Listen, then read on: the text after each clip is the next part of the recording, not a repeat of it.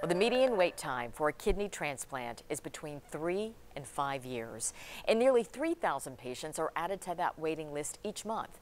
But one East Tennessee man is no longer on that list thanks to a complete stranger. 10 News reporter Gabrielle Hayes shows us how a Facebook message led to a life-changing procedure. So it's a lifetime commitment if you don't get a kidney. Tom Hobbs spent the last 5 years waiting. It's no way to live your life. But then he met his wife, Debbie, and from then on, losing his life to kidney failure was no longer an option. We really wanted a life together.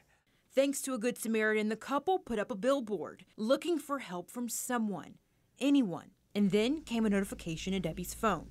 That message came from Howie Day, who was looking to be a donor. I contacted Debbie and asked if her husband still needed a kidney.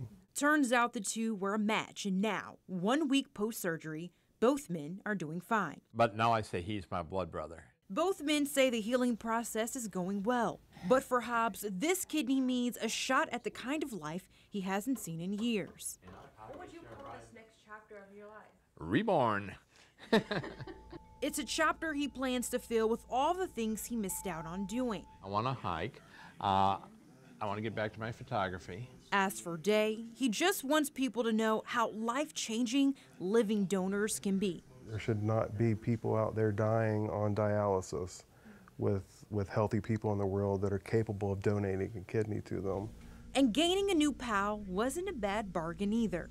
We're good friends. Hobbs says it'll take him a few months to get back on his feet, but it's a price he's willing to pay for a new beginning with his wife and a lifetime with a new lifelong friend. Good things are going to happen. This is a real blessing. In Louisville, Gabrielle Hayes, 10 News. Long bond for sure. All right, we are turning to the